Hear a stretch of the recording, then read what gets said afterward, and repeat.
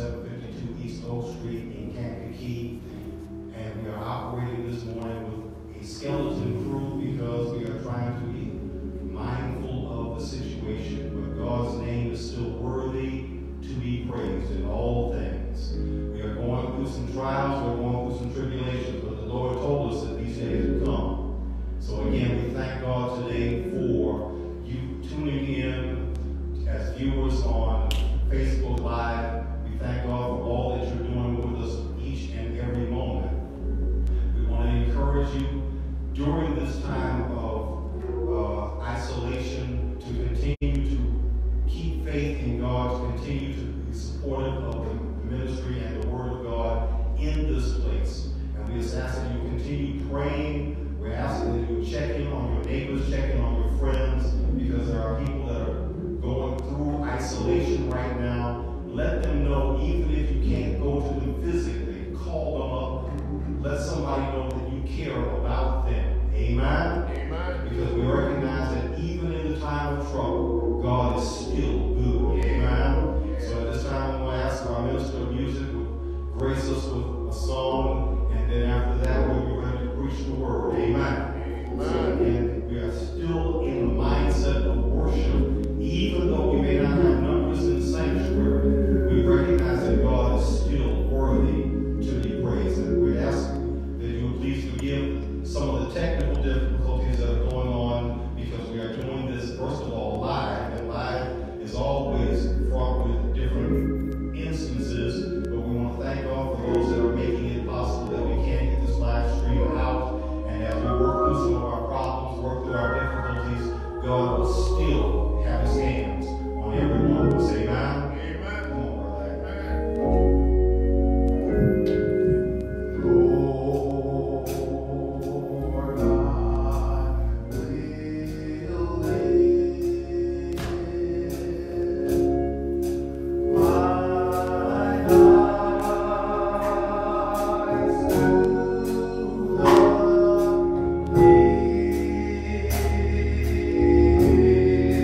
Thank you.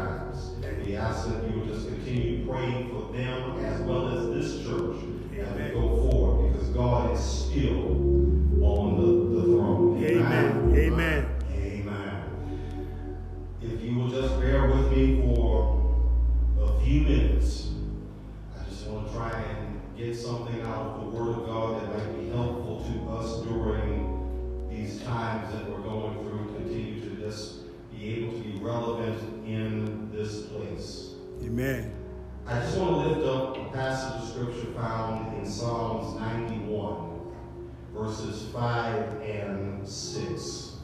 The 91st number of Psalms. All right. Verses 5 and 6.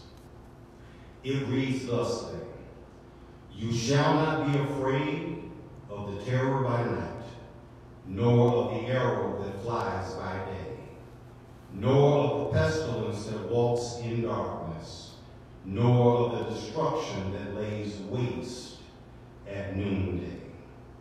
I just want to talk for a few minutes this morning about facing what we fear. All right. Facing what we fear. We fear. Now, this is just an observation. This is just a simple observation that as much as we as a people complain and grumble about the boredom of repetitive routines, I've discovered for the most part, most of us really don't adapt well when something comes along in our lives that disrupts our boring and repetitive routines. All right. Because when something takes us out of our routine, it throws us literally into a tailspin. Uh-huh. And that is what has happened with the advent of coronavirus, COVID-19. It has thrown off everything that we normally have viewed as normal and natural within our lives. We have been baptized with the fires of uncertainty and doubt. The rhythm of our daily routine has been dramatically upset. Our normal, boring lives have been thrown a curveball. Right. We have witnessed a government that seems inadequate to the challenge. Yep. We've seen the medical community scrambling, trying to make a way out of seemingly no way. Attitudes across this country have drifted from denial to ambivalence to stark, raving panic. Right. We've seen the results of panicking people, rushing and hoarding items like food, water, rubbing alcohol, bandages, disinfectants, hand wipes, hand sanitizers. We've even seen the absurdity of everybody trying to stockpile on paper towels and toilet paper. We have watched as the economic engine that has driven our society has ground slowly to a halt. The atmosphere that has made the United States of America the envy of the world has crumbled and decayed to the point of grown folks in stores fighting one another like cats and dogs over a roll of toilet paper. Right. All of these actions, all of these things have one thing in common. They are all firmly rooted in the domain of the spirit of fear. Right. Now, I've often heard it quoted, 2 Timothy 1:7, "For God has not given us a spirit of fear, but of power and of love and of a sound mind." But some of the statements that have been made, some of the actions that are coming from people, not only on the outside, but even within the community of faith, have sounded like people who are not showing a sound mind. The psalmist says here in this text, "You shall not be afraid of the terror by night." Right. The world at the time of this text was vastly different than the world we have right now. That's right. Because nighttime back in those days was a lot different from what we experience now. Because even on the darkest of nights, we have the advantage of millions of watts of artificial light. Yes. But during the time before all of these lights existed, dark was dark. Yeah. Predatory animals could hunt in the nighttime. Adversaries could creep in on your camp and be undetected in the nighttime. Right. The virus that we're dealing with right now has presented us with a terror by night. Yes. It's a terror we cannot see. It's a terror we cannot number. We cannot contain this thing. And only God knows how long before, if ever, we can defeat this. Right. But we have to remember, we're not the only people going through this thing.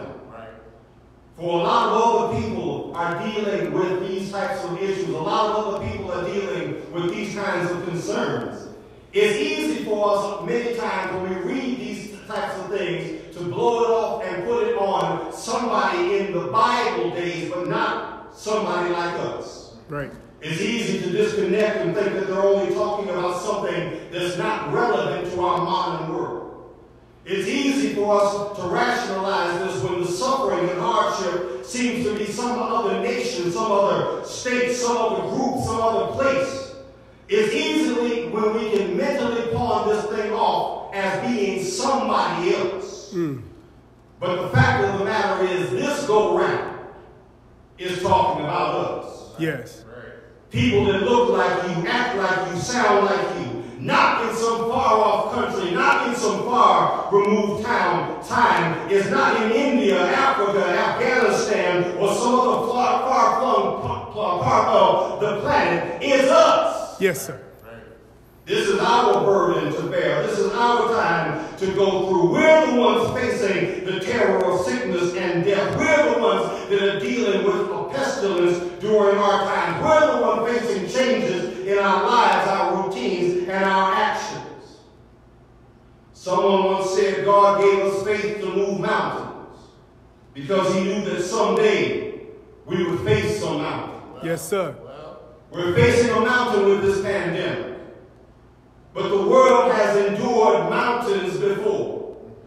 We've endured SARS. We've gone through Ebola, Zika, cholera, the flu pandemics of both 1968 as well as 1918. We dealt with HIV and AIDS. The church has endured these kinds of things before. The world has gone through these kinds of things before. The only difference right now is we're not reading about it as history. We're experiencing it firsthand. Yes, sir. And this is our new reality. This is causing anxiety. This is causing and fueling our fears. We're not spectators, but we're unwilling participants that are caught in a nightmare. Yeah. We've been isolated from many of the concerns of the world before. We've been isolated from being a part of these things. We've lived in relative comfort. We've taken for granted the blessed lives we've been allowed to lead. And now we stand eyeball to eyeball with something ugly, something frightful, something that has real world ramifications. Yes. And for many people, the response has been fear. Yes. Terror. And this fear has changed how we act. This fear has changed how we respond. Fear has literally changed how we worship. And whether this lasts for the next 6 days, 6 weeks, 6 months, or 6 years, we don't know. But worship is not about a formula. That's right. It's not about an address. It's not about a set of circumstances that control what's right in worship and what's wrong in worship. It's not about protocols and procedures. How we've done church in the past is going to change. How we've done church has always been about what made a group of people, a congregation, comfortable. Yeah. It's a matter of personal style, a matter of personal preference. But the reality is not in the how we worship, but the who we worship. Yeah, yeah. The psalmist suggests within this text that calamities can come upon us quickly, unexpectedly, without warning. Mm-hmm. We are fighting right now against an enemy that you cannot grab. You can't build towers, you can't erect fortresses to hide behind. That's right. This is a terror that does not respect borders, doesn't require a passport to get in. It's not Chinese, it's not Asian, it's not Korean, it's or any other nationality. It simply is a virus that is communicated when people get together. Right. We have to change what we've been doing. It can be passed with a hug or a kiss. It can be passed with a handshake or a cough. We're dealing with an adversary that has the capacity to kill people that have pre-existing medical issues. Yes. the old, and those who are already suffering through previous illnesses. It moves swiftly and effectively to weaken our people. And so we react by taking precautions. We're also not to respond by being afraid. We're not to be afraid because we have a God on our side. Yes. We have a God that says that even in the time of trouble, I'll be with you. Yes. We have a God that tells us to stand on the faith that knowing that the Lord is with us. But having faith does not mean you're supposed to be stupid. I have faith that the Lord can keep me, but that don't mean I go outside and play in traffic. That's right. I have faith, but I wear a seatbelt in my car. Yes. I have faith, but I have a lock that's on my door. Yes. In the Bible, Elijah had faith in God, but he also had the good sense to listen when the Lord told him to run from Jezebel. Yes. Because she's trying to kill you. Joseph listened to the Lord when he was told to take his wife and child and flee into Egypt to avoid Herod trying to kill the Christ child. Right. In the book of Acts, Paul was repeatedly warned by intervention of the Holy Spirit not to go to the city of Jerusalem. He didn't listen. And although the Lord stayed with him, although the Lord kept his hands on him, his failure to listen cost him his freedom and eventually cost him his life. Right. Sometimes people of faith need to also be people who will listen to the warnings. Yes. Having faith means you respond intelligently to your fears. Yes. My brothers and sisters, throughout history, it is not unbelief that has crippled the church. It is fear. Fear will make you doubt. Fear will lead you to some bad choices. Fear will bring you to the brink of despair. Fear will shake to the bottom of your soul. Yes.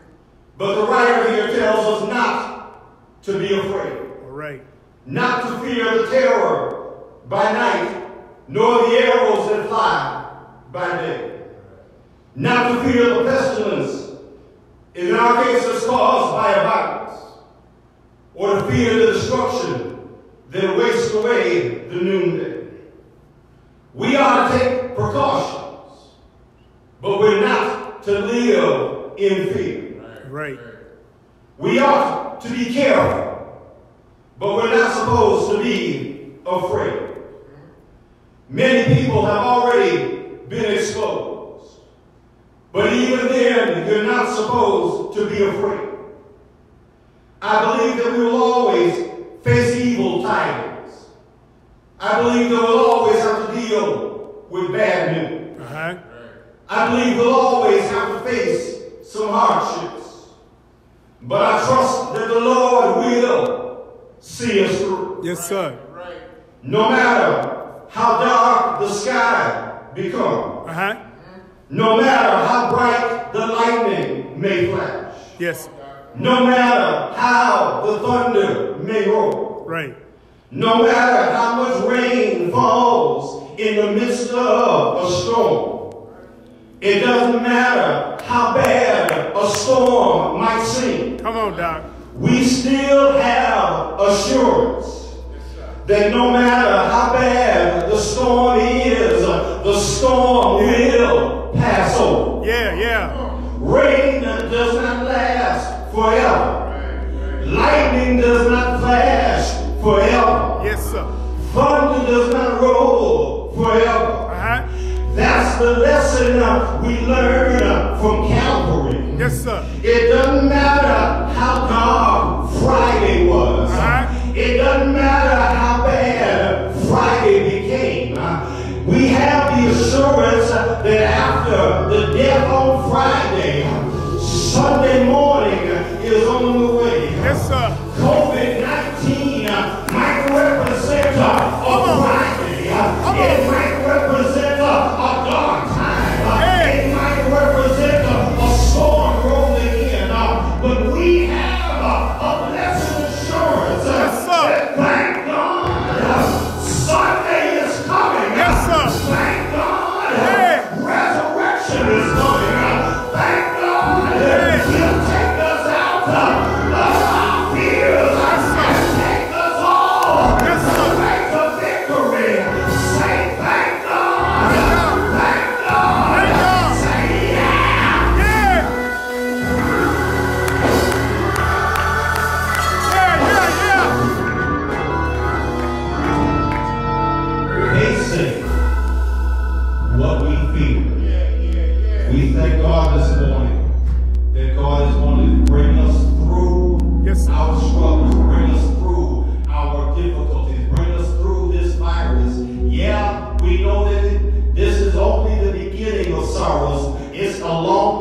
being over, but God is going to take us through this thing. Don't be afraid. Even if we can't get together, God is still in the midst. Yes. And that's what we need to lean on and depend on. Now, some of us will really understand why it is that they've been teaching Sunday school classes and teaching Bible study classes and trying to equip people to get ready, because there's a time that, you may not be able to gather at your local house of worship. But God ought to be on the inside of every one of us. Amen? Amen. Amen. Amen. We thank God once again. We've asked those that are members of this church, those that are friends of this church, those that are supporters of this church. There are buttons on the Facebook page for Cash App, for Gift-ify, and also just for letting somebody know that you have money at home, and we'll make arrangements some kind of way to make sure that somebody will get there to pick it up. We ask that you will be supportive of this church, and not only this church, other churches that stand open. If you're not a member of this church and your church is unable to stream, I would ask that if you can, support this church, but I would ask also that you are supportive of your home church. Amen. Amen. Because again, even though you can't get to the building, God doesn't live in the building. Amen. God resides in the hearts and minds of those who have committed their lives to Him. Amen. Amen. Again, I want to thank those in our production staff that have made today possible. Thank God for all of those that are working behind the scenes. And I would encourage everybody to continue in prayer during this time. Look in on elderly people. Look in on aunts and uncles, mothers of the church, patrons of the church, patriarchs of your family. Look in on somebody, check on somebody, care about somebody. Even if you can't embrace them, let them know that you care. Amen? This is a challenging time, but I believe that God has equipped us for this challenge. And I will continue to urge those of you that are part of this church, we intend to keep the live stream going as long as we possibly can. Amen. Amen. So I would ask that you will be supportive in any way possible as we move forward. Tune in next week at 10:30 also, as we are endeavoring to continue this. We're also going to try to plan on getting this posted up onto YouTube and other platforms. And even on today, we are aware of the fact that a lot of churches are doing this. The platforms may crash along the way, but continue to support the message of the Word of God as it goes forth. Again, I thank God for each and every one of you, and on behalf of the Zion Gate family, I thank you for taking the time to